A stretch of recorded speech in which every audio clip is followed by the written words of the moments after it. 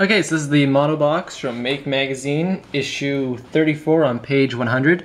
As you can see, I've got it in my own personalized little case here. It's just a small box I picked up from a craft store, and you know, some hardware here, metal screen, the speakers in there, of course, jack, and then the switch.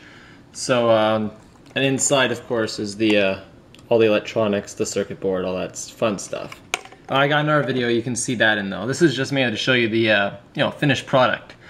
So I turn this on and I go back to my iPod here and I start playing some songs. There we go.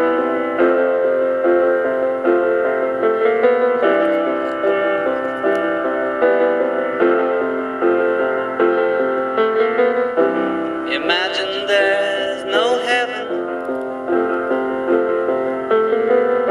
It's easy if you try. Okay, so you can see it sounds pretty nice. I've noticed on some higher bass songs it gets a little fuzzy. I'll find some pretty heavy bass song here. Let's see. Here we go. It's a little fuzzy.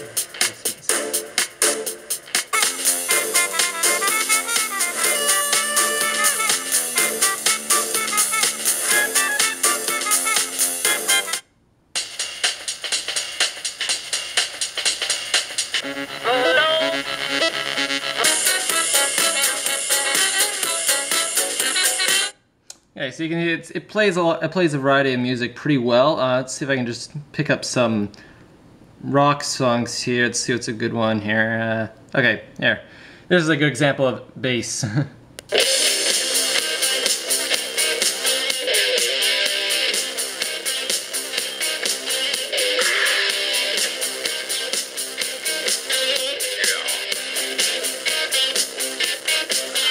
So you can notice it sounded a little crackly there. That's the bass from the speaker. I'm not sure if that might be the circuit as well. I don't have many other speakers to test it with. It could be my speaker, it could be the circuit, who knows really. It's up to you to plug it in and find out.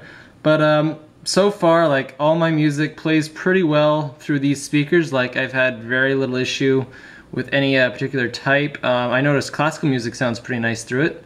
If I just pick out one of those.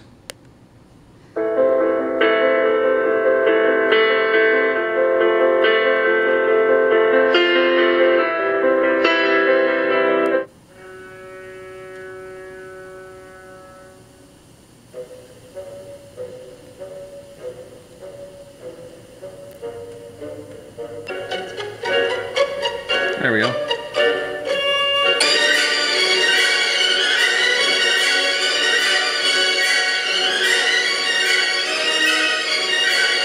So you can see it plays a variety of music quite well. But yeah, it's really up to you. I mean, the best way to test it out is for you to build it yourself. It costs about 10 bucks really, total parts, and about 2 days worth to build it.